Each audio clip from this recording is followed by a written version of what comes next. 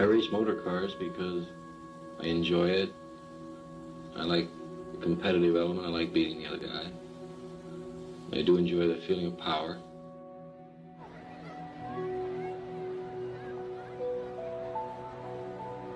It was his thing. It was his passion. If you find your passion in life, you know, you got it made. I remember the first time I raced, I was very frightened. It scared me. I didn't like the idea of being frightened, and I wanted to overcome it. That was one element. The other element in it is a very pure thing. It's one of the few things in life you can't fix. When you're out there by yourself, you're very much by yourself.